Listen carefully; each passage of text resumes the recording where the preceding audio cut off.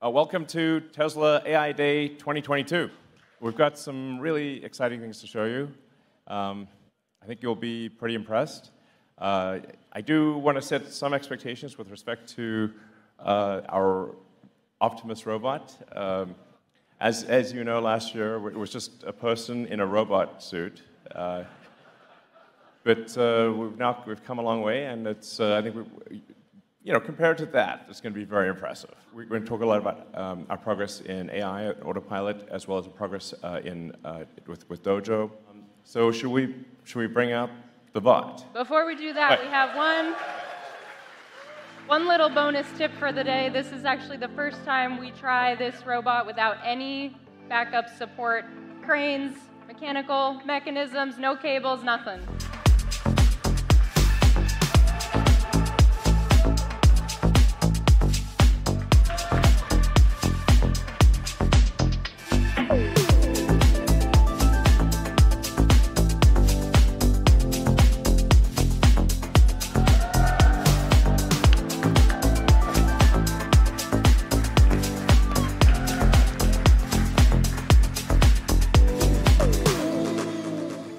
We'll show you some videos now of the robot doing a bunch of other things. Yeah, we wanted to show a little bit more what we've done over the past few months with the bot, and just walking around and dancing on stage.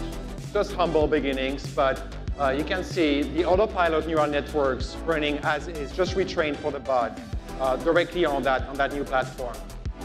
That's my watering can. Yeah, when you see a rendered view, that's the robot. That's the world the robot sees. So it's very clearly identifying objects. Like, this is the object it should pick up.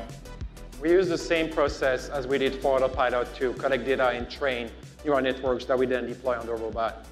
That's an example that illustrates the upper body a little bit more. Something that we'll try to nail down in a few months, over the next few months, I would say, to perfection. And that's not the only thing we have to show today, right? Yeah, absolutely. So. What you saw was what we call Bumble C. That's our sort of rough development robot using semi-off-the-shelf actuators. But we actually have gone a step further than that already. The team's done an incredible job. And we actually have an Optimus bot with fully Tesla-designed and built actuators, battery pack, control system, everything. It wasn't quite ready to walk. But I think it will walk in a few weeks. But we wanted to show you the robot, something that's actually fairly close to what will go into production, and show you all the things it can do. So let's bring it out. So here you're seeing Optimus with with the degrees of freedom that we expect to have in Optimus Production Unit 1, which is the ability to move all the fingers independently, to have the thumb have 2 degrees of freedom, so it has opposable thumbs, and both left and right hand, so it's able to operate tools and do useful things. Our goal is to make a useful humanoid robot as quickly as possible, and we've also designed it using the same discipline that we use in designing the car, which is to design it for manufacturing such that it's possible to make the robot in high volume at low cost with high reliability. Optimus is designed to be an extremely capable robot, but made in very high volume, probably ultimately millions of units, and it is expected to cost much less than a car. I'll just bring it directly to the right here. I would say probably less than $20,000 would be my guess. And the potential, like I said, is really boggles the mind, because you have to say, like, what is an economy? An economy is sort of productive entities times their productivity, capita times output, productivity per capita. At the point at which there is not a limitation on capita, it's not clear what an economy even means at that point. An economy becomes quasi-infinite. This means a future of abundance, a future where there is no poverty, where you can have whatever you want in terms of products and services. It really is a fundamental transformation of civilization as we know it. It's very important that corporate entity that makes this happen is something that the public can properly influence. So I think the Tesla structure is ideal for that. All right, so you've seen a couple robots today. Let's do a quick timeline recap. So that robot that came out and did the little routine for you guys, we had that within 6 months. Built, working on software integration, hardware upgrades over the months since then. But in parallel, we've also been designing the next generation, this one over here. So this guy is rooted in the foundation of sort of the vehicle design process. You know, we're leveraging all of those learnings that we already have. Again, we're using that vehicle design foundation, so we're taking it from concept through design and analysis, and then build and validation. Along the way, we're going to optimize for things like cost and efficiency, because those are critical metrics to take this product to scale eventually. So in the middle of our torso, actually it is the torso, we have our battery pack. This is sized at 2.3 kilowatt hours, which is perfect for about a full day's worth of work. So going on to sort of our brain, it's not in the head, but it's pretty close. Also in our torso, we have our central computer. So as you know, Tesla already ships full self-driving computers in every vehicle we produce. We want to leverage both the autopilot hardware and the software for the humanoid platform, but because it's different in requirements and in form factor, we're going to change a few things first. So we still are it's going to do everything that a human brain does, processing vision data, making split-second decisions based on multiple sensory inputs, and also communications. So to support communications, it's equipped with wireless connectivity as well as audio support. And then it also has hardware-level security features, which are important to protect both the robot and the people around the robot. So can we utilize our capabilities and our methods from the automotive side to influence a robot? And since we had crash software, we're using the same software here, we can make it fall down. And the purpose of this is to make sure that if it falls down, ideally it doesn't, but it's superficial damage. So we wanted to dust itself off, get on with the job it's been given. So our actuator is able to lift a half-ton, 9-foot concert grand piano. For our robotic hand design, we were inspired by biology. We have 5 fingers and an opposable thumb. Our fingers are driven by metallic tendons that are both flexible and strong. We have the ability to complete wide aperture power grasps while also being optimized for precision gripping of small, thin, and delicate objects. All right. So all those cool things we've shown earlier in the video were possible just in a matter of a few months, thanks to the amazing work that we've done on Autopilot over the past few years. Most of those components ported quite easily over to the bots environment. If you think about it, we're just moving from a robot on wheels to a robot on legs. So some of the components are pretty similar, and some other require more heavy lifting. So for example, our computer vision neural networks were ported directly from Autopilot to the bots situation. We're also trying to find ways to improve those occupancy networks using work made on neural radiance fields to get really great volumetric rendering of the bot's environments. For example, here, some machinery that the bot might have to interact with. Another interesting problem to think about is, in indoor environments, mostly with absence of GPS signal, how do you get the bot to navigate to its destination? So we've been training more neural networks to identify high-frequency features, key points within the bot's camera streams, and track them across frames over time as the bot navigates through its environment. And we're using those points to get a better estimate of the bot's pose and trajectory within its environment as it's walking. And this is a video of the motion control code running in the Autopilot simulator showing the evolution of the robot's walk over time. And so as you can see, we started quite slowly in April and started accelerating as we unlock more joints and deploy more advanced techniques like arms balancing over the past few months. Right, so hopefully by now you guys got a good idea of what we've been up to over the past few months. We started having something that's usable, but it's far from being useful. There's still a long and exciting road ahead of us. I think the first thing within the next few weeks is to get Optimus at least at par with Bumble C, the other bot prototype you saw earlier, and probably beyond. We're also going to start focusing on the real use case at one of our factories, and really going to try to nail this down and iron out all the elements needed to deploy this product in the real world. I was mentioning earlier, indoor navigation, graceful floor management, or even servicing, all components needed to scale this product up.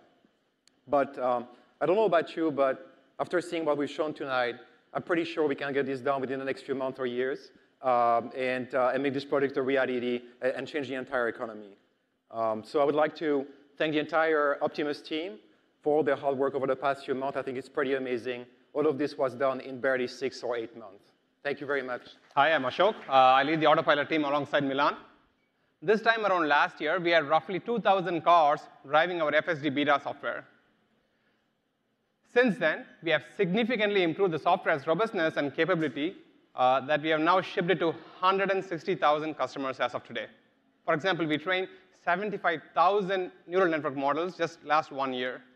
That's roughly a model every 8 minutes that's coming out of the team. And then we evaluate them on our large clusters. And then we ship 281 of those models that actually improve the performance of the car. And this pace of innovation is happening throughout the stack. The planning software, the infrastructure, the tools, even hiring, everything is progressing to the next level.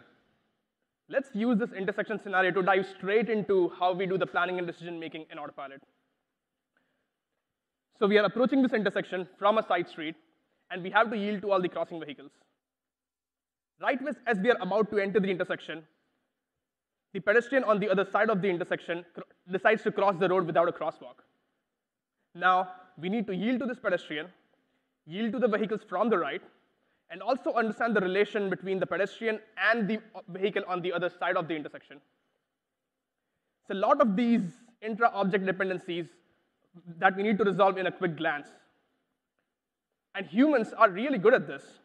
We look at a scene, understand all the possible interactions, evaluate the most promising ones, and generally end up choosing a reasonable one. But the same framework extends to objects behind occlusions. We use the video feed from 8 cameras to generate the 3D occupancy of the world. The blue mask here corresponds to the visibility region, we call it. It basically gets blocked at the first occlusion you see in the scene. We consume this visibility mask to generate what we call as ghost objects, which you can see on the top left. Now, if you model the spawn regions and the state transitions of these ghost objects correctly, if you tune your control response as a function of their existence likelihood, you can extract some really nice human-like behaviors. Now, I'll pass it on to Phil to describe more on how we generate these occupancy networks.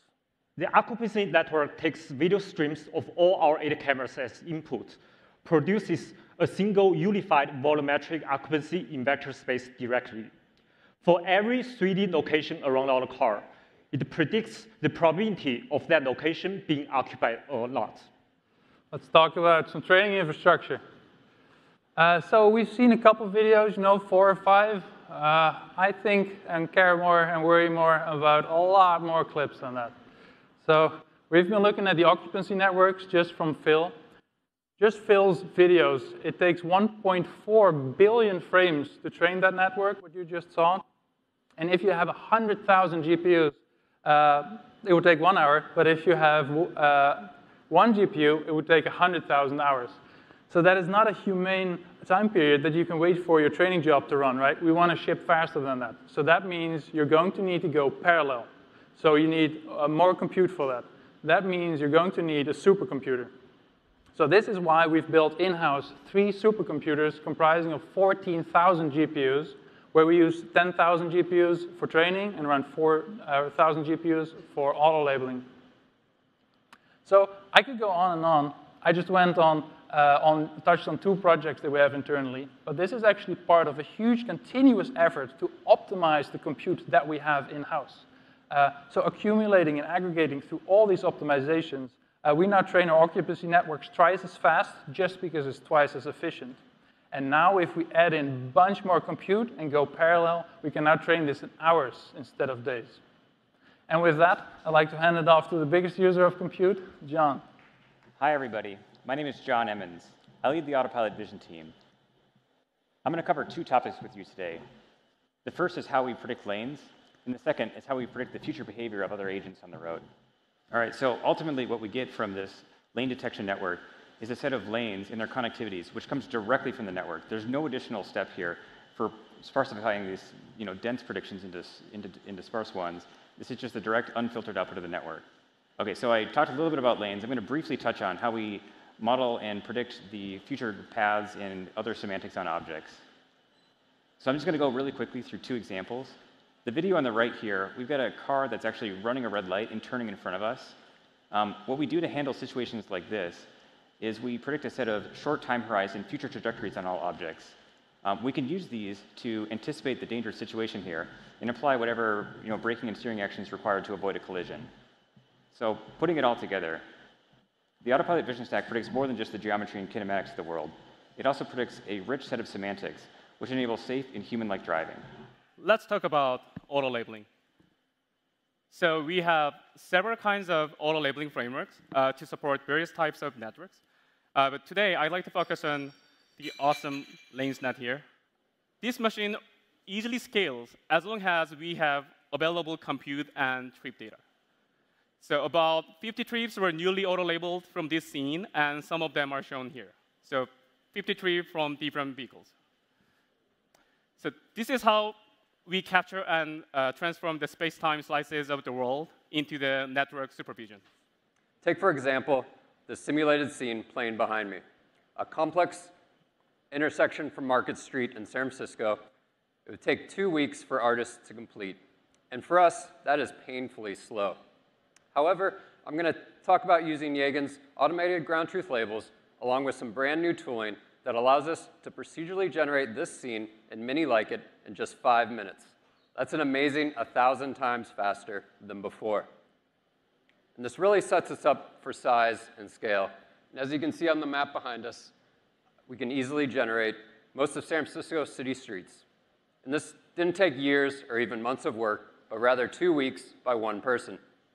And now, to come full circle, because we generated all these tile sets from ground truth data that contain all the weird intricacies from the real world, and we can combine that with the procedural, visual, and traffic variety to create limitless, targeted data for the network to learn from. And that concludes the sim section. I'll pass it to Kate to talk about how we can use all this data to improve Autopilot. Thank you. This data engine framework applies to all our signals, whether they're 3D, multicam video, whether the data is human-labeled, auto-labeled, or simulated, whether it's an offline model or an online model. And Tesla's able to do this at scale because of the fleet advantage, the infra that our Eng team has built, and the labeling resources that feed our networks. To train on all this data, we need a massive amount of compute, so I'll hand it off to Pete and Ganesh to talk about the Dojo supercomputing platform. I'm frequently asked, why is a car company building a supercomputer for training? And this question fundamentally misunderstands the nature of Tesla. At its heart, Tesla is a hardcore technology company. Tonight, we're going to talk a little bit about Dojo and give you an update on what we've been able to do over the last year. Now, last year, we showcased our first functional training tile. And at that time, we already had workloads running on it. And since then, the team here has been working hard and diligently to deploy this at scale. Now, we've made amazing progress and had a lot of milestones along the way. And of course, we've had a lot of unexpected challenges. But this is where our fail-fast philosophy has allowed us to push our boundaries. Now, by focusing on density at every level, we can realize the vision of a single accelerator. Now, starting with the uniform nodes on our custom D1 die, we can connect them together in our fully integrated training tile, and then finally, seamlessly connecting them across cabinet boundaries to form our Dojo accelerator. And altogether, we can house 2 full accelerators in our exapod for a combined 1 exaflop of ML compute. Now, altogether, this amount of technology and integration has only ever been done a couple of times in the history of compute. Next, we'll see how software can leverage this to accelerate their performance. Die local reduction, followed by global reduction towards the middle of the tie, then the reduced value broadcast radiating from the middle, accelerated by the hardware's broadcast facility. This operation takes only 5 microseconds on 25 Dojo dice. The same operation takes 150 microseconds on 24 GPUs. This is an orders of magnitude improvement over GPUs. So how do we do on these two networks? The results we're about to see were measured on multi-die systems for both the GPU and Dojo, but normalized to per-die numbers. On our auto-labeling network, we're already able to surpass the performance of an A100 with our current hardware running on our older generation VRMs. On our production hardware with our newer VRMs, that translates to doubling the throughput of an A100. And our model showed that with some key compiler optimizations, we could get to more than 3x the performance of an A100. We see even bigger leaps on the occupancy network. Almost 3x with our production hardware, with room for more. And this Dojo tile costs less than one of these GPU boxes. What it really means is that networks that took more than a month to train now take less than a week. So we started with hardware design that breaks through traditional integration boundaries in service of our vision of a single giant accelerator. We've seen how the compiler and ingest layers build on top of that hardware. So after proving our performance on these complex real-world networks, we knew what our first large-scale deployment would target, our high arithmetic intensity auto-labeling networks. Today, that occupies 4,000 GPUs over 72 GPU racks. With our dense compute and our high performance, we expect to provide the same throughput with just 4 Dojo cabinets. And these 4 Dojo cabinets will be part of our first exapod that we plan to build by Q1 of 2023. This will more than double Tesla's auto-labeling capacity. The first exapod is part of a total of 7 exapods that we plan to build in Palo Alto right here across the wall. And we have a display cabinet from one of these exapods for everyone to look at. 6 tiles densely packed on a tray, 54 petaflops of compute, 640 gigabytes of high bandwidth memory with power and host to feed it.